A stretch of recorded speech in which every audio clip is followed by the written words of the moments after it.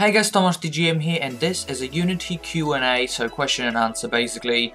I've got so much comments asking about like tons of things, and the only way I can explain it is show it to you guys. So Abdullah Shabir asks, I have no environment package. Okay, so every Unity comes with an environment package, and you can go find it by going into Assets, Import Package, and Environment. It's right here. If it's not here, you can also find it on the Asset Store by typing in Unity Environment Package. Handan I Hassett, if I said that right, he says, my terrain is glossy for some reason. Why is that? Okay, so I don't really understand what you mean by saying glossy. It's shiny, because if I look into my scene right now, the skybox that I'm using is making the terrain look glossy. If I go into game, it's got that white effect, but if you're building a scene, it's not going to be visible anyway in the game. However, also the other thing that you probably meant, which again I don't really know, if you go into paint texture, select your texture, the smoothness one is the original, and then the normal map, if I add one, I don't really have one here, but for example small wave, now as you can see it's really got that glow. So it depends for which map you will use. You know, it adds the shadow effect, so I would download some from the Asset Store which are like original grass maps, but it's up to you. The DJ Shinks asks, can you make a video where you show how to make a barrier? Okay, so it depends what barrier you want. I mean, I've got an original barrier here which is made out of a cube, and in order to do that you go Game Object, 3D Object, Cube, and when you have the cube you position it wherever you want in the scene. One second, let me just move around. So for example I will have it floating up here. Well, I mean you want a barrier, so let's put it down, and then we're going to use this tool here to just expand it to the way you want it to be. And it's white, and if we play the game with a controller, we can see the cube is here, and we won't be able to walk unless we jump through it, and we've got exactly the same cubes that I've created here. And yeah, you cannot walk through them. You can't. It won't let you. However, if you want to make a barrier which is invisible, all you have to do is uncheck the mesh renderer on the cube, and as you can see it's already invisible. So if you want to make, like if you have at the end of a map and you want to make a barrier so your guy doesn't go there or something, I don't know, you simply select the thing you want and then just untick mesh renderer. So when you play the game you can't see where it is, but it won't let you go there. As you can see I'm trying to walk forward and he's just not going to let you go. Yeah, and you can do that to any object you want in the game as soon as you have mesh renderer off. Also, box collider is important, because if that is not checked or your object doesn't have box collider, you will be able to walk through the wall. So as you can see I unchecked it. Now if I go through, as you can see I can easily walk through the wall. So make sure box collider is checked and is not set on trigger, because if it's on trigger it will still walk through it, because it will act as a trigger. Okay. Mr. Golden Pork Chop asks, what do you use for modeling? I use Cinema 4D R14, as you can see. It's a great program to animate and model and stuff. I'm not really good at modeling myself, but I know how to do simple stuff. It does cost money if you want it, so I don't know, it's up to you if you want to get it, but you can do some amazing cool stuff with this program. As I said, not only animations but also pictures. This is a motion graphic, mainly used for motion graphics, but you can do amazing stuff on this. As you can see yourself, I was working on a thing here, but yeah. Abdullah Shabir asks again, can I get these sounds MP3, and I really like your tutorial for horror game. Right, so most of the sounds used in my game are created by me on FL Studio, including the main game song. So unfortunately I don't really want to give that out, because it's, you know, it's for my game only. Make your game personal, make it your own, so have different sounds. However, then he said, can you share some horror sound links? Yeah, I'll leave some links in the description for one of the websites that is pretty good, can't remember the name out of from my head, but I will leave a link in the description. And also you can use YouTube. Just type in some I don't know, a door sound, and then YouTube's MP3 it, or go in Google and Google stuff. You know, you've got the internet to search for everything you want.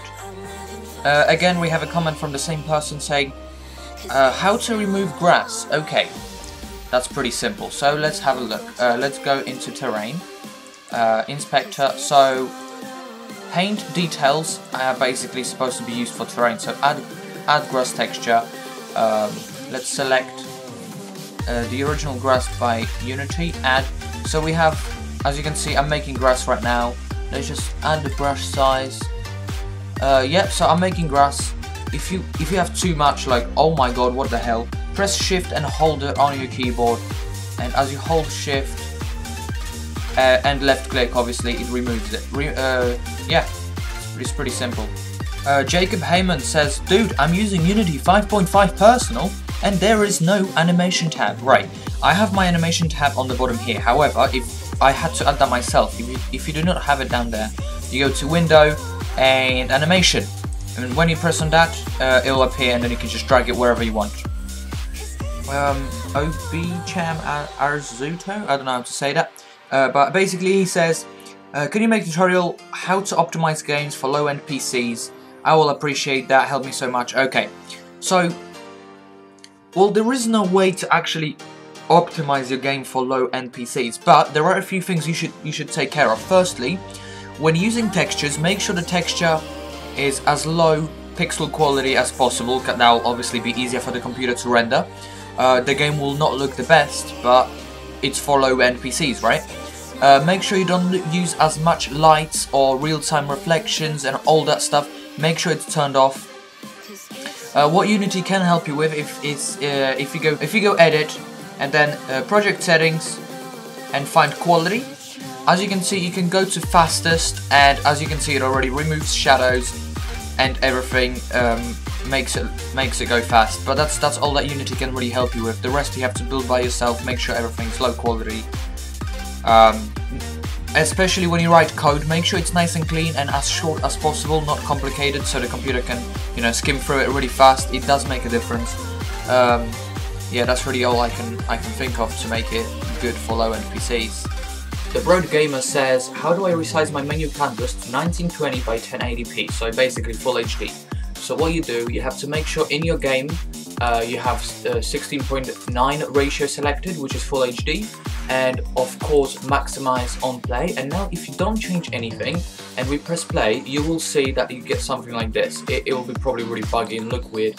So you have to make sure in your canvas, the image, which is the top image here, as you can see, the rect transform, I will put it on to resize this way, so it's on top and it will be resizing left and right.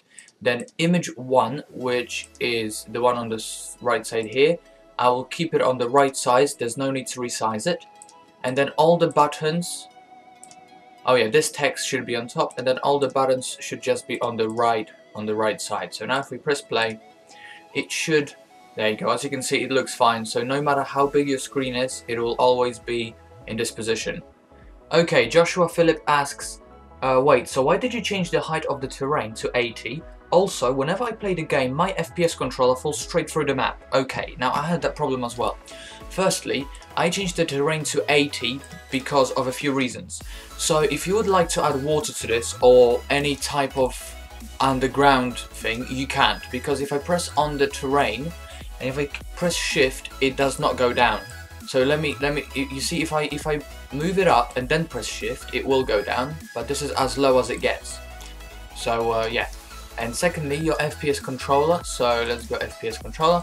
Basically you have to ensure that the FPS is higher than the actual terrain, and make sure that the terrain it's on, or a cube or something, has terrain collider or box collider on it, and it's checked, and it's not on trigger, okay?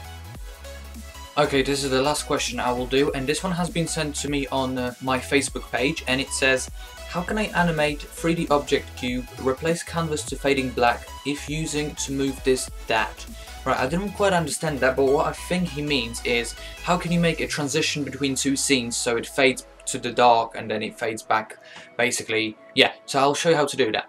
Okay, so in order to show you this, I had to go into The Unexpected, which you all know, the game that we've worked on while doing my tutorial. So what I've done here is I have a panel, as you can see, and the panel is not visible. If I go on 100%, you can see it's all black, but it's not visible. And I've simply did a little animation over here. So after 45 seconds, well, 36 seconds, which is where my animation, intro animation finishes. As you can see, I've simply animated the color, which is the A, which is the transparency, to go full black. And then at the end of this, I have a code that we've wrote, which is the scene change. After 45 seconds, it simply goes into the other scene.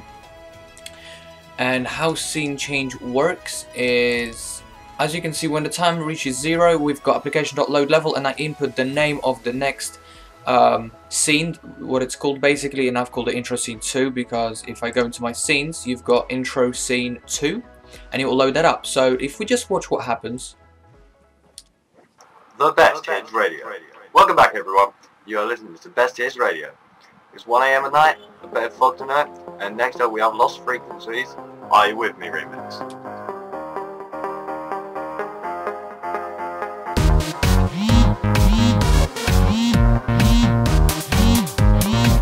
You alright, John? So I won't be able to make it for this morning. Some things came up. Can you make it for the evening? Yeah, sure. No problem, man.